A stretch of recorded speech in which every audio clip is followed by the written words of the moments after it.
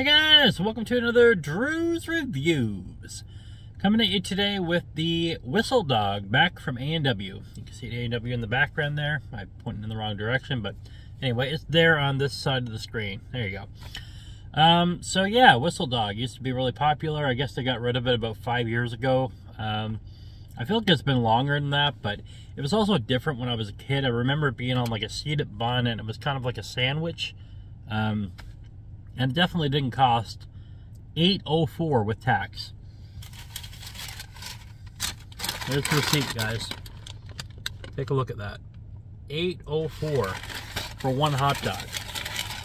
Now the first question is going to be, how big is it? Let's take a look. It's not a foot-long hot dog, which I think they used to be bigger. I mean, this is sad looking, guys. This is a sad looking hot dog. I don't know, maybe it's just me, maybe I expected more, but I'm getting relish all over me. So, I mean, this bun's not even connected, and there's the bacon and the cheese.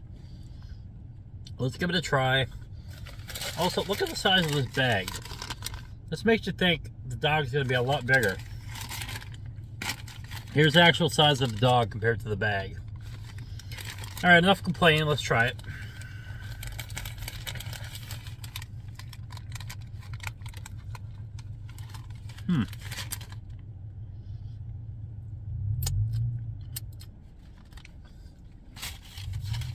The relish is messy.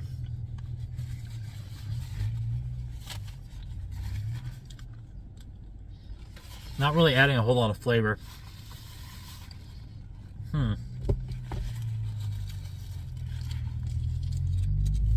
I've got some car ketchup. I'm gonna give this a try.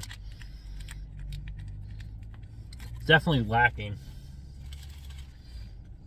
All right, a little bit of car ketchup. There we go. Oop, there we go.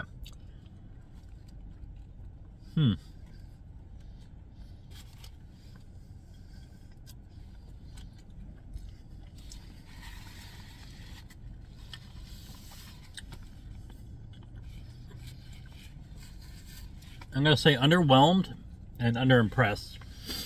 I was pondering doing something from Papa John's. They have new spicy pepperoni rolls with like a spicy garlic dip.